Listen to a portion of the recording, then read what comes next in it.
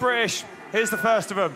G. Atherton, the 2008 world champion.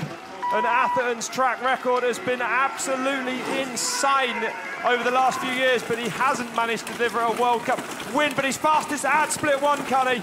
And he looks good on this top section. G was apparently in after his qualifying run, thought he had a little bit more in the tank, thought there was more to give. He said he was just getting it done, getting the job done then. And this could be a big ride from this afternoon. Look at the pace of him, the bike's skipping around. He lost time there.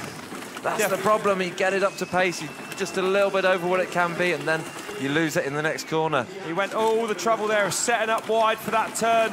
You saw Blenky come in tight.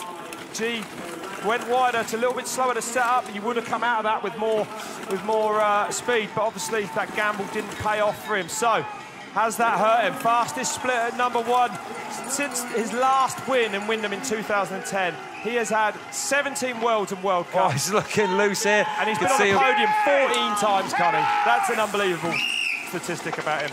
You could see him kicking up a big rock there, coming into that section, then drifting in the next corner. He's trying to make up for that little mistake up top. Looking strong through here, bang on the power. The hard gear he's pushing through this bottom section. Going to be interesting to see what G's got for us now. So he's had one win here in 2010, 8 times on the podium. Sister Rachel broke her duck. G to the right of that mud hole there as well. No one's going to be much stronger. They've had a new trainer this year working with Alan Milway as well. And well, here we go. We're going to find out now at split #2 what's happened up there. Oh, he's at 1.129 despite that mistake. So that's an incredible run from the G-man. There's power he's putting on down here. The crowd going wild for him, jumping into the track.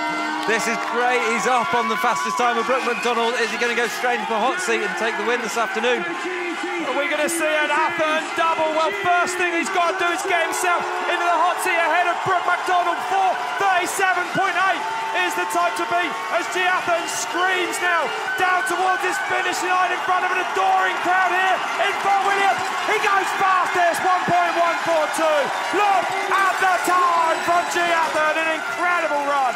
He has delivered one there, and can Danny Hart touch that? That is an amazing run from him. We saw that mistake up top, so even with that, G is able to put in a storming run this afternoon. I'm impressed with that run. That is one hell of a ride, and look at him. He's given it all he's got there. That is such a hard track to put that much effort in on, and G has just done an incredible race run there. And look at him here, looking precise into that corner and just on the power as soon as the bike's anywhere near upright. Not even waiting for it to be fully upright, he's just getting the power down. New GT's working for him. It is, it worked for his sister earlier on this afternoon, taking the win there. Are we going to see an Atherton double, or are we going to see a work of magic from Danny Hart? Oh my goodness. Well, there's one man can stop the dream of an Atherton double here in Fort William. You're about to see Danny Hart, one of the loosest units on the planet.